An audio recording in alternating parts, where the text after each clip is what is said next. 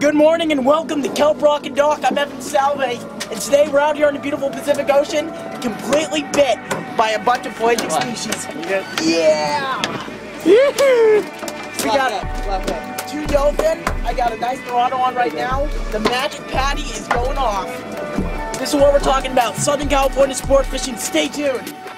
Kelp Rock and Dock with Evan Salve is presented by hookbuzz.com. Special thanks to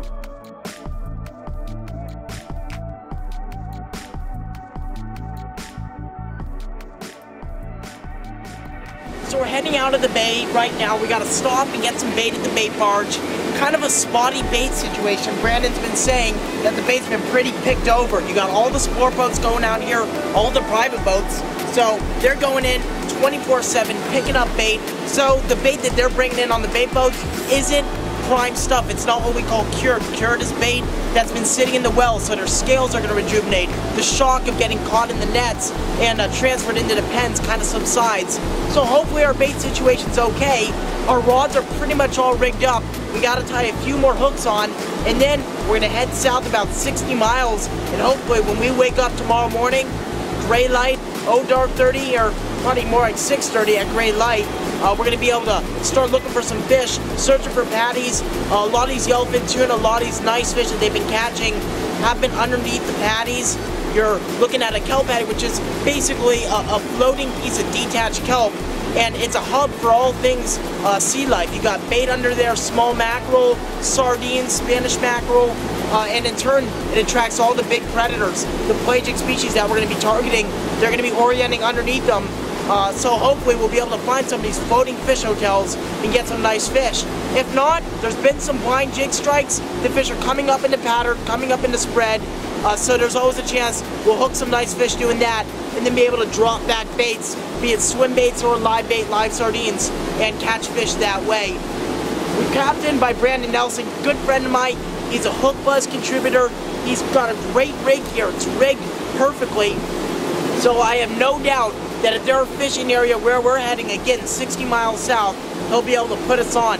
Also joining me today, I got Clark McNulty from hookbuzz.com, the founder and the main man behind that operation. And we've also got Nick Carlson from Pelican Gear, who's aboard as well, to hopefully take advantage of some of the prime fishing down here in beautiful San Diego, California. Okay, I'm gonna be like...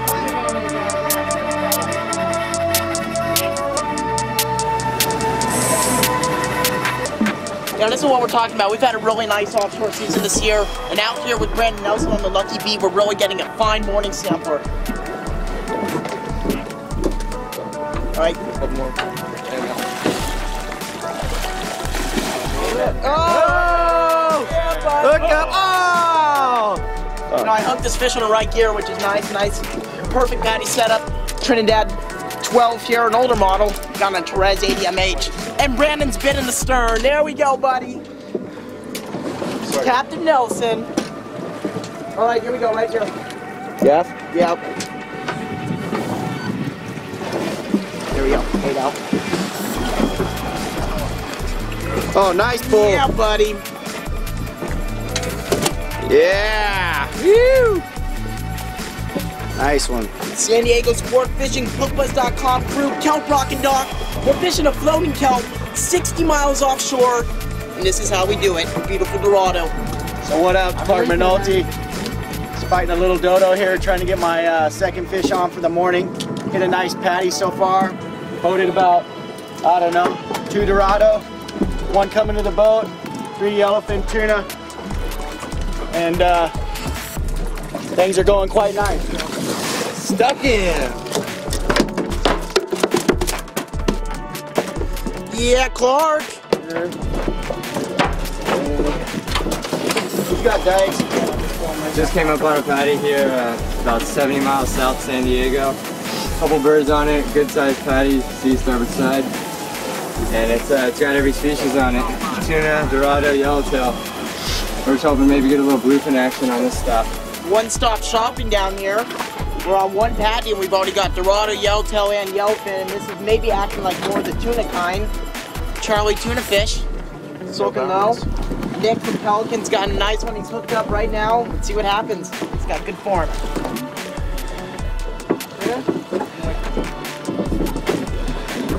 Work him in the back corner.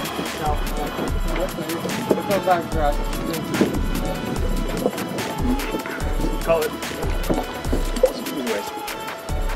Yeah, it's tuna fish.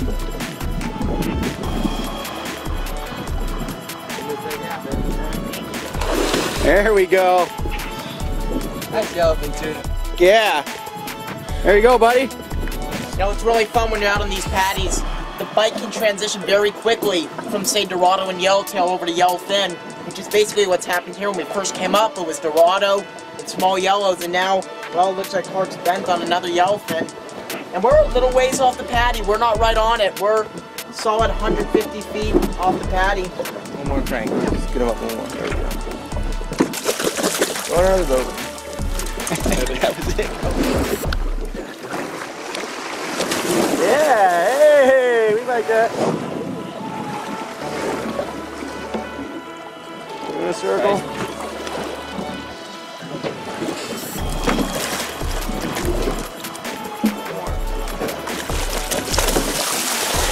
Shot. Good job. There we go, boys. What's up? That's how we do it. Folks at home, Evan Salve here, Kelp and Doc. We're out here, and I've had a lot of trouble catching a tuna. These guys have all caught a plentiful amount of beautiful yellowfin. What is this? You guys are juju. It's bad.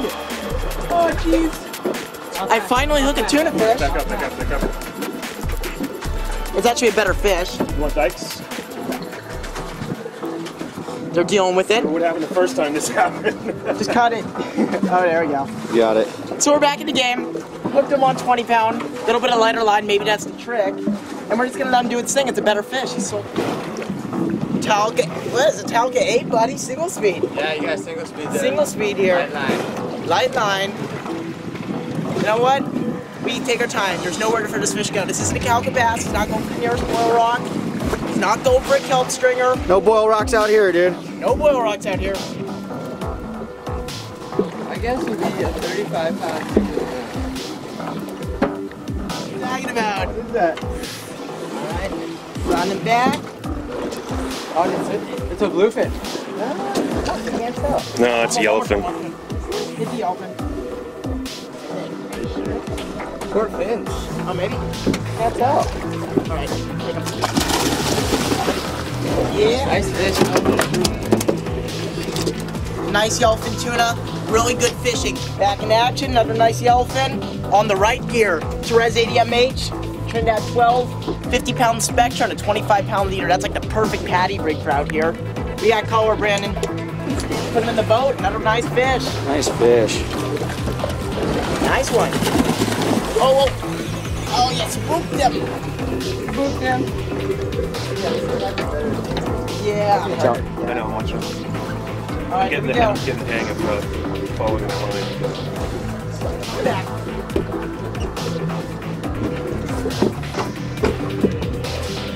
Well, you got a line on you. It's all right. Work with it.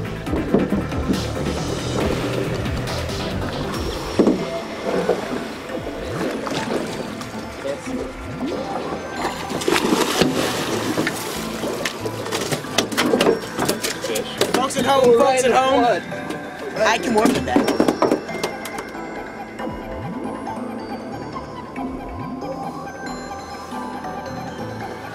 We just got off that kelp. I think we had about 15 mixed fish, yellowfin and Dorado.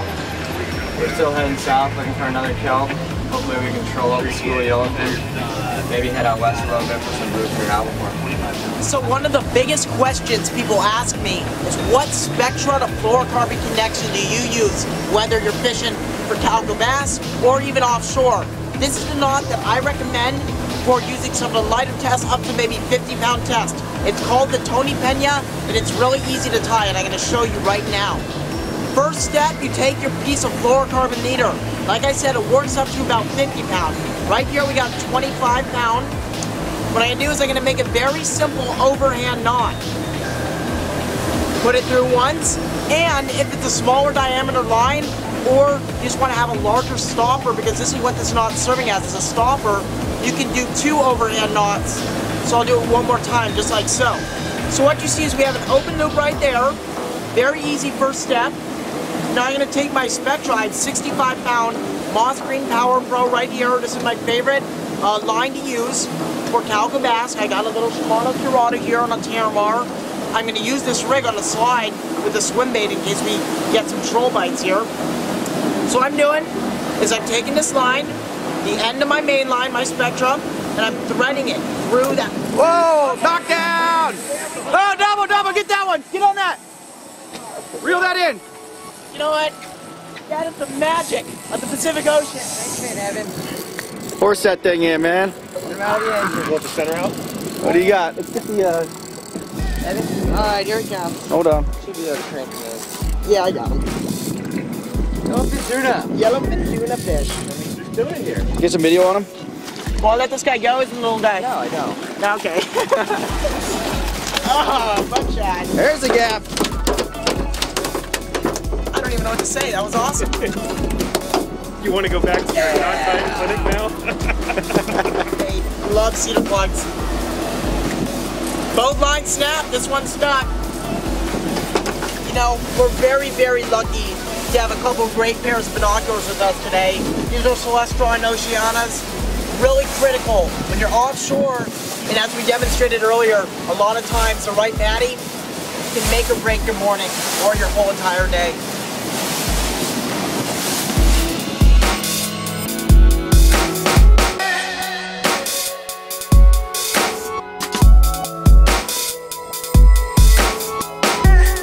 And that's pretty neat. Got a little 3-pound, 4-pound Yellowtail on a swim bait on a patty. We're really pretty much out of bait, so it's nice to be able to stick them on a big hammer here. We got a 6.5-inch big hammer on just a hammerhead, little 1-ounce head, and breaking them out on the bass gear. Little Dorado 300 EJ with the Terramar. Look at that beautiful fish.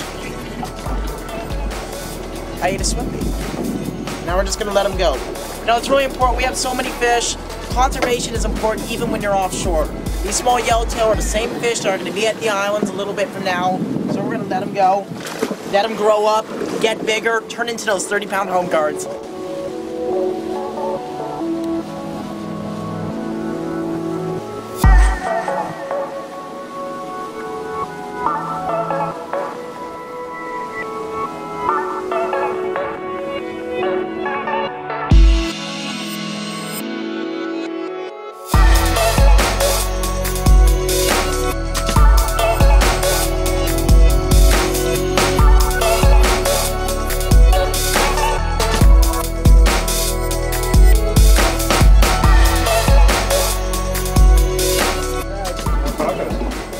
What's up?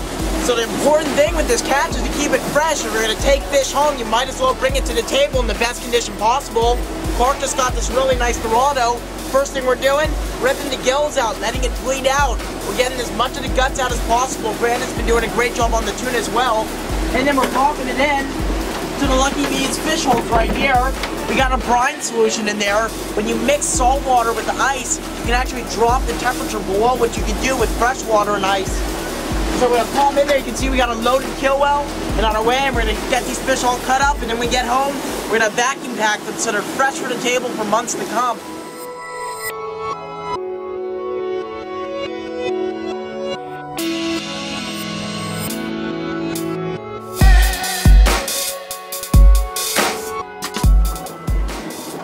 What a day. Look at all these wonderful pelagic species. Clark, Brandon, Nick, and I had a one-stop shop this morning aboard the Lucky Bee. We got a bunch of tuna, picked away at the Dorado throughout the day, and it's time to head home. We're pointing the boat for San Diego. The weather is beautiful. We gotta cut all these fish and conclude what can once again only be considered an excellent day of sport fishing. Be sure to check us out on Facebook, hookbuzz.com, Kelp and Doc, and Team Bastic.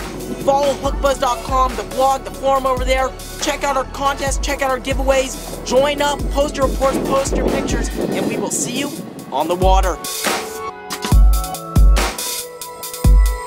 What I'm saying is that when you guys get a little bit older, you're going to want anchovies on everything, dude.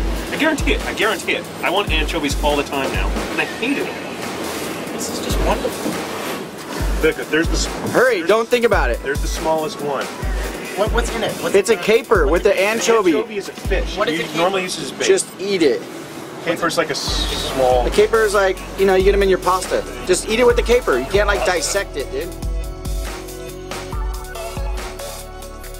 If I do it, you do it. There you go. See? Eat it! Eat it! Man, you're like a little girl over there. Salty. So what do you think? So you like it? Look, he likes it. He likes it. He likes it. The kid likes it. Smothered in olive oil. Ah, Hey, see? Skipper, now it's your turn. No. As Skip. as Skipper, I refuse. No. Skip. Oh, you I will did. turn this boat Now around. there'll be Skip. mutiny.